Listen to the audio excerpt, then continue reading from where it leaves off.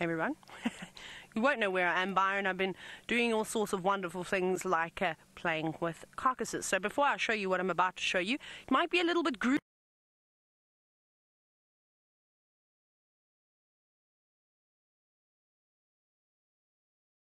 The carcass, because I found where the stomach was. So we're going to have a look. I can't because look what I did. I'm attached. I got stuck. Now I'm going to hold my breath. Just jokes. Okay, wait, what should we do first? Save the foot. Okay, let's have a look at the foot. Quite interesting. I've never seen a porcupine foot up close. This is the first time for me. I'm also going to try and not gag at the stench that is coming from this porcupine.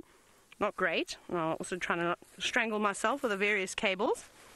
It's going to sound very muffled. No, I'm joking. I won't speak like that. But how great is this? Look at the foot. I can't tell you the front end from the back end right now just because there's very little of this porcupine left to be able to distinguish between the two. I think this might be a back foot though. You can see, look at beautiful big pads. Now you can put the track in the sand that we often show you to the actual porcupine. Maybe you can make a collage of the two.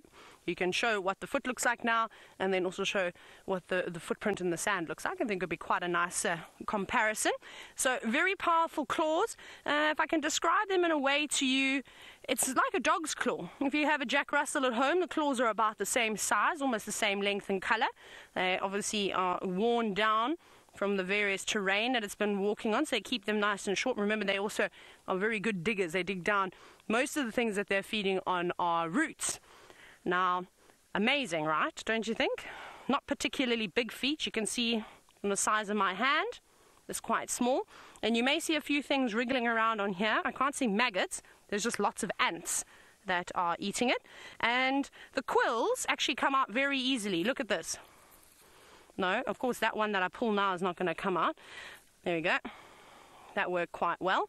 Not going to touch the other end of it though, because I don't have anything to wash my hands with. Haven't seen much devil's thorn around either to use as an antiseptic. So when a leopard or any predator goes to attack something like a porcupine, ideally you want those quills to come out as quickly and as easily as possible.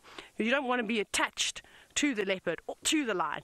You want those weapons to stab off, cause a bit of pain, and then you want an opportunity to run away. So they come out fairly easy. As you can see, very nice. It'll be quite good to come and actually collect a few. Great for decorations around the lodges. Of course, they were used as quills at one point too. Then, a woodpecker or something has just joined us. No, turtle doves. Then we've got over here, let me walk a little bit closer. Not too close though, because there's lots of flies and I don't want the flies to go on my face. Look at the stomach.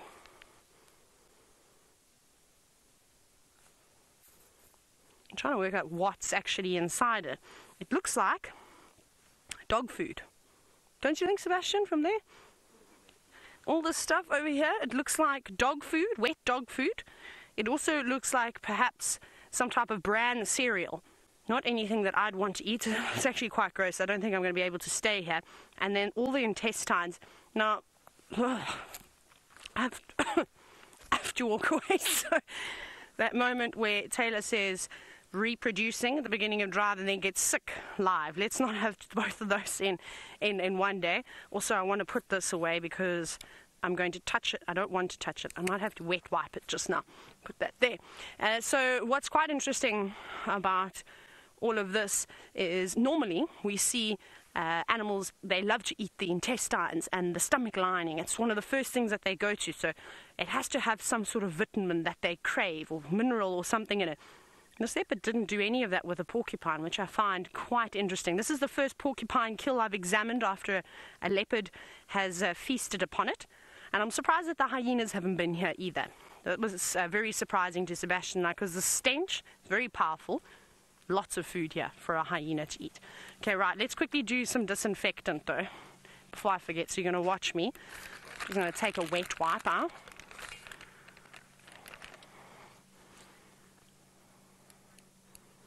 Yeah, it's not really going to sterilize this, but I don't want to touch this because I touch my face all the time and then I can put it in my eye or my mouth and that won't be good. So just wiping it clean with a baby wipe. Now, Mr. P from Canada, you're wondering if porcupines are dangerous. Most certainly, even to us as humans, you need to be careful, because if one runs towards you, and they're not small either, porcupine probably stands probably knees high with me, probably even with its quills, it will be just a bit taller than my knee. So it's not a small animal. And if you get one of those quills in you, it can cause infection and all type of things. Luckily for us, we don't particularly eat them. Where I'm from, though, the Eastern Cape of South Africa, porcupines are actually a delicacy. Well, the Xhosas love to eat them. They say, and I'm also going to give, I spoke nonsense. I said I didn't have anything to wipe my hands with. Baby bum wipes. Good for everything. In the Eastern Cape, it's really quite great.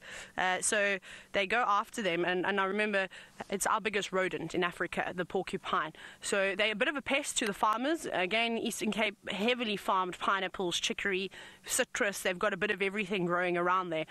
So it's a big problem when a group of porcupines, one porcupine, however many porcupines in the area go through it and just dig up all the roots.